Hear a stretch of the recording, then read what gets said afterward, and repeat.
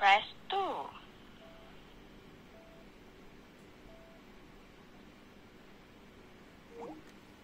Hey guys, I'm not sure if some of you guys might be having the same problem as I am, where some of us need to call one of those automated machines, and then there's this voice menu where you need to punch in the numbers to get to a certain selection.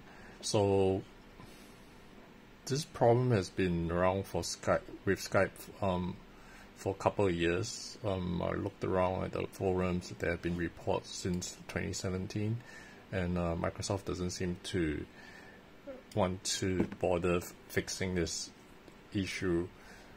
So what really happens is we dial the keypad, and it's supposed to generate some kind of tones, and then it's rather flat.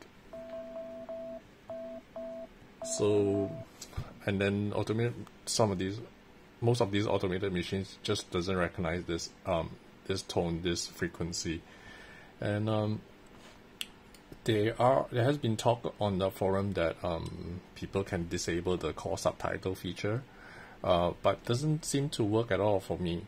I've used Android, Apple, iOS, even the Mac OS, and none of it works.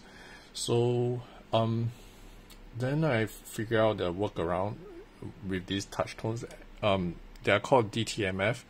So what you really can do for a workaround is call the automated machine number as usual. But when it prompts you to input a certain selection, then you should have this website ready. Like, just Google it, something for DTMF generator online.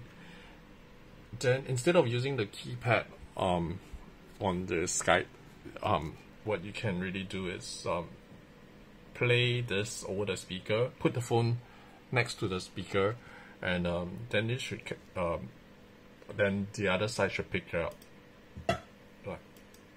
Yeah, so that's what I did with these automated machine, and I thought it would be easier if I do a video to share this info with everybody. Hope this helps you guys too. Bye.